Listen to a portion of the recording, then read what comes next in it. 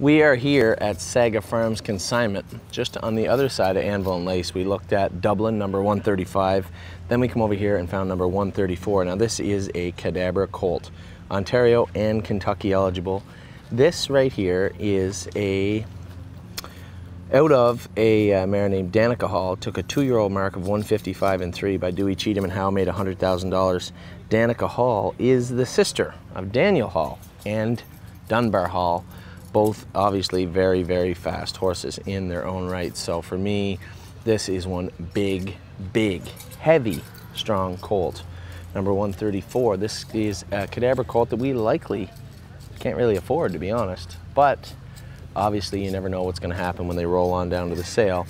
This horse is early, I believe, in day 2, and very correct. Toed in maybe a hair up front. Toed in maybe a hair, but for me, this is one good-looking colt of Cadabra. I would say if you're going to rank it on a scale of 10, probably an 8, 8.5 anyway, minimum, maybe a 9.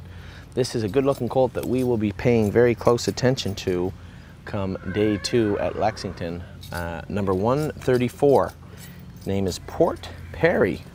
Port Perry, number 134, Cadabra colt, day 2 in Lexington. Can you just walk him down again one more time?